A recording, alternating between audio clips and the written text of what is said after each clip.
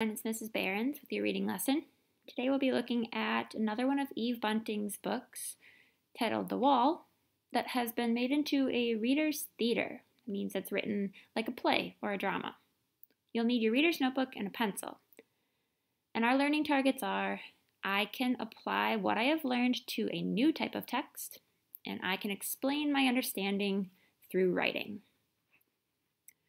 As we read through this reader's theater of The Wall, I will be leaving room for you to participate and leaving space for you to read the part of the boy in this reader's theater. So listen as I play the parts of narrator, dad, man, and old man, and you will fill in with the part of the boy. Let's read The Wall by Eve Bunting. This is the wall, my grandfather's wall. On it are the names of those killed in a war long ago. Now it's your turn to read the boy. We have to find it. He and I have come a long way for this, and we walk slowly, searching. The wall is black and shiny as a mirror. In it, I can see Dad and me. I can see the bare trees behind us and the dark flying clouds. A man in a wheelchair stares at the name. He doesn't have legs. I'm looking, and he sees me looking and smiles. Hi, son. His hat is a soft squashed green, and there are medals on it. His pant legs are folded back, and his shirt is a soldier's shirt.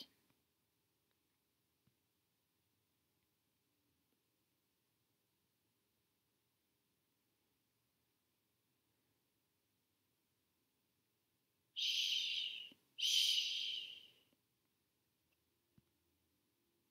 Flowers and other things have been laid against the wall. There are little flags, an old teddy bear, and letters, weighted with stone so they won't blow away. Someone has left a rose with a droopy head.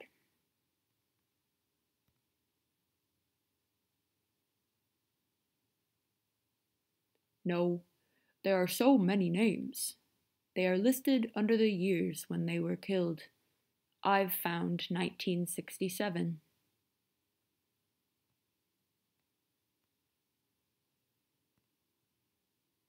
Dad runs his fingers along the rows of print, and I do, too.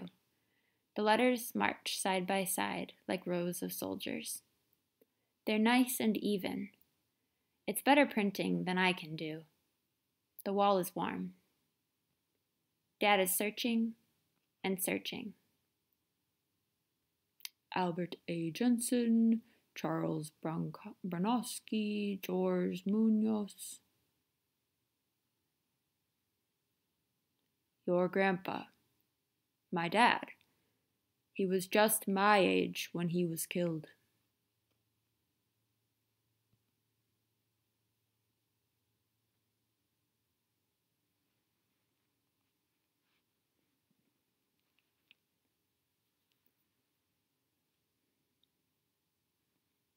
We've brought paper.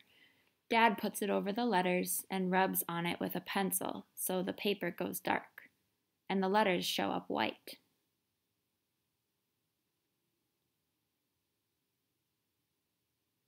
Your grandpa won't mind.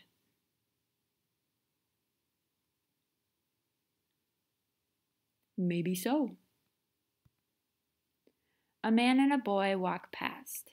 Can we go to the river now, Grandpa? The boy asks. Yes.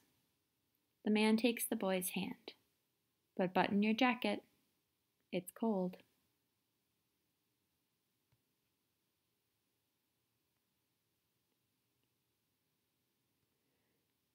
A bunch of big girls in school uniforms come down the path. Their teacher is with them. They are all carrying more of those little flags. Is this wall for the dead soldiers, Miss Gerber? The names are the names of the dead, but the wall is for all of us.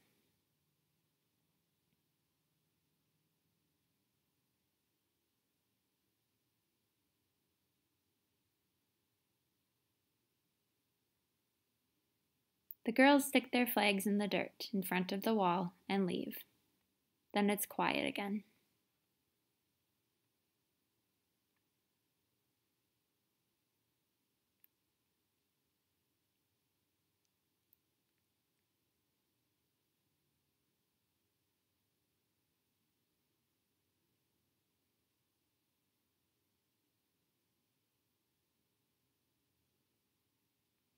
It blows away.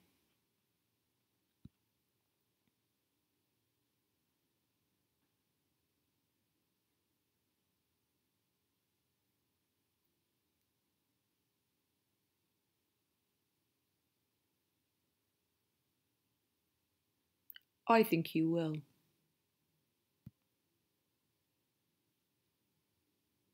I know. But it's a place of honor. I'm proud that your grandfather's name is on this wall.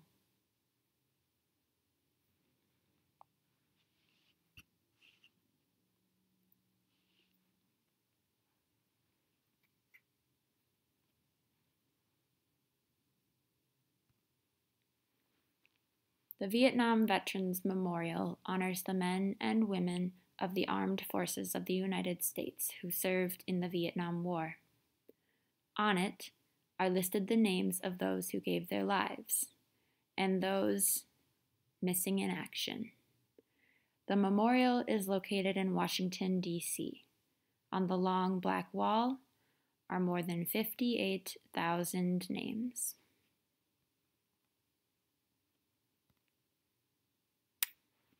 Now that we have finished reading through The Wall, Reader's Theater, you will be responding to this story by talking about the message or the lesson of this book.